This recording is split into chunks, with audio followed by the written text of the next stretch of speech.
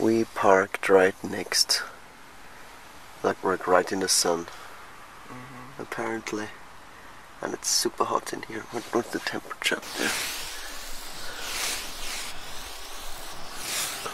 Holy moly, it's got 33 degrees in here.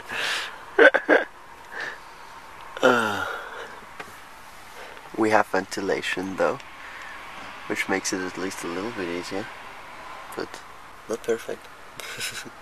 And we can't really open the rest of the windows because we're in the middle of the street. Oh well. So we went to the red carpet. We could have a cup of tea and coffee, and I edited another video for you guys,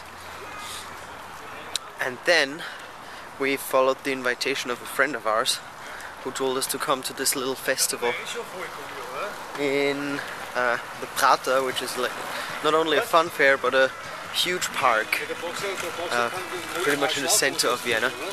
Little correction, it's not actually a festival, it is a protest for more freedom. So yeah, we went there, it was really nice. And now we're basically on the way back to the office, where I will probably edit yet another video, because we're a bit far behind by now. And I found out that there is a nuclear reactor here. Oh yeah, a lot of people in Vienna don't know that, but I mean, we don't have nuclear reactors in Austria in general, we just import from the outside.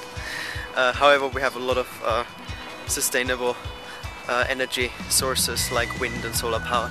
Anyway, but there is one nuclear reactor in the heart of Vienna, in this park, for basically science, where they study it. Funny detail.